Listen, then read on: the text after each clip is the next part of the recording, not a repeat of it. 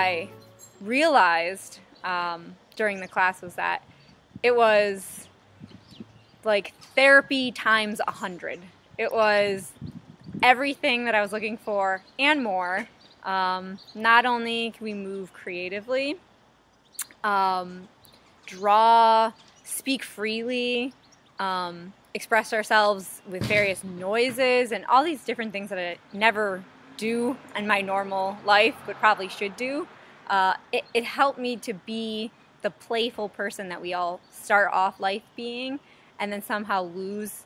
And through gaining that playfulness and that femininity, I am able to interact with the world in a completely different way now, where things aren't as stressful and serious, and I could kind of let things roll off my shoulders. I could handle life a lot better. I'm more confident in myself.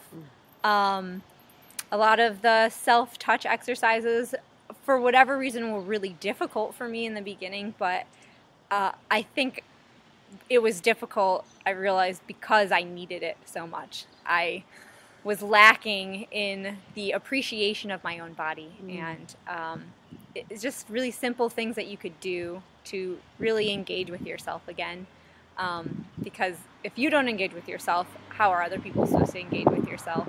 Most powerful thing that I got from this whole experience was remembering that it's okay to be feminine. And sometimes we grow up in a very macho world, and it's not cool to be sensitive, or you have to like just be tough and hold back. And I feel like girls' personalities just suffer a little bit when they do that, and being able to reconnect with like knowing what it means to be feminine, being able to move like a woman, being able to speak like a woman, and like just anything that connects you with your true identity is just a powerful tool.